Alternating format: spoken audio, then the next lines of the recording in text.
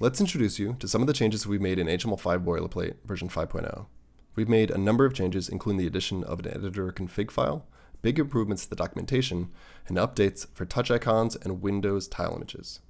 The HTML5 Boilerplate's project goal is to provide a great baseline foundation for your web projects. And as such, we don't have sparkly features to ship, but as front-end development matures, we get to evolve and polish the bedrock some more.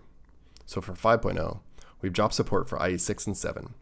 This resulted in removing all those IE conditional comments at the top of the HTML. So fresh, so clean. Of course, the dependencies are up to date. 5.0 ships with the latest versions of jQuery, Modernizer, and Normalize.css. We're also tracking some upcoming releases from them and will be updating promptly. As of version 5.0, the boilerplate will contain an editor config file. Editor config is meant to help developers define and maintain consistent whitespace handling between different editors and IDEs. We've specified some great defaults, but you can certainly customize it to match your team's whitespace preferences. The placeholder 404 page got a svelte redesign, much cleaner now. And now with 5.0, now is a great time to review the documentation. My personal favorite is the valuable research in this guide to extending.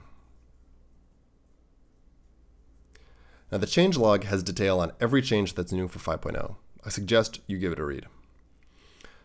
HTML5 Boilerplate has been a big community effort for the past 4.5 years. All contributions are very welcome. Just poke around the GitHub project and read the contributing guide.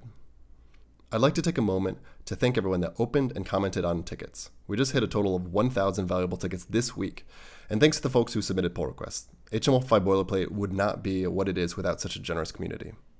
Special thanks also to Ketel and Marish, whose tireless work and research on HTML5 Boilerplate and inside the community has undoubtedly improved the bedrock of front-end development.